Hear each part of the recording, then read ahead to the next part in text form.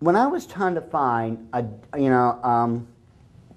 picture, if you would, that depicts leprechauns for what they really are, I came across one on the internet, and leprechauns, if you go by the actual stories, not the candy-coated ones, was a demonic imp-like creature that could wreak havoc everywhere he went.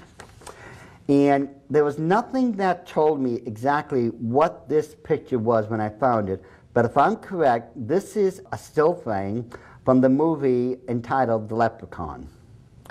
This is the best depiction I've ever seen of a leprechaun to this very day, because it represents him as the foul, evil, demonic creature that everyone in Europe knows him to be.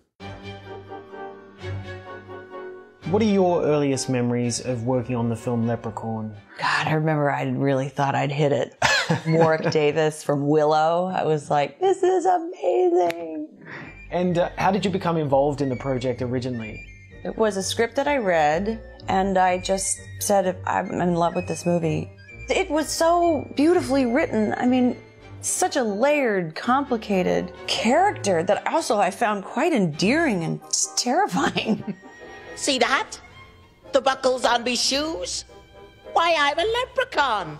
And that's actually the whole reason I wanted to talk to you, Jen, because that's not how leprechauns are usually depicted, and I'm not sure if you're aware of this, but it's because of a conspiracy to trick Americans into worshipping occult gods and bringing forth the Antichrist. I was wondering, were you aware of this at the time and the risk you'd be taking by making a film like this? 100%. Do you personally find it difficult to know what holidays are okay to celebrate when an elite group of Luciferian occultists are putting all this misinformation out there?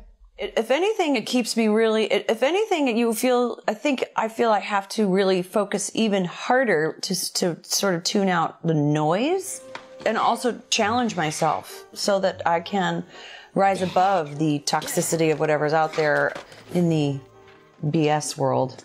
So you're a firm believer in the Illuminati then? Yeah, I mean, I know it's there. It's pretty much been the same thing now for years. I admit I don't know what the hell that thing was, but it is not a leprechaun.